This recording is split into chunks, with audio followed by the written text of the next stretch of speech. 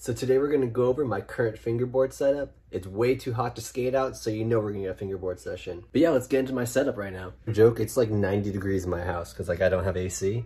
But you know, we got the cool towel going, it's chilling, we coolin'. All right, well, here she is. This is the Gooltd Bratbros collab board that just came out. The shape I have on this is the Goose Slayer.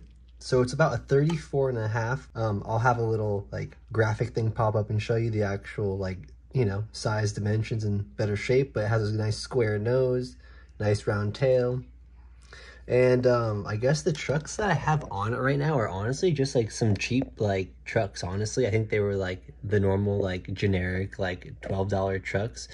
So they just have like the plastic wheels on them, and it has like a little bearing in there. So I mean, it definitely rolls.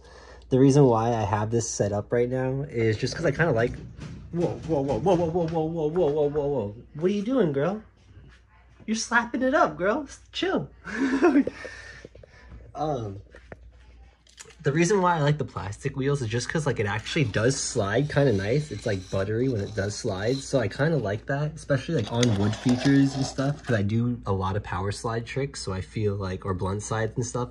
So honestly, the plastic wheel's kind of fun to have set up. Like I don't mind it. Sometimes I'll like switch it out, but honestly, I've been like rocking the little plastic guys on this setup and it's been chill. I really like it.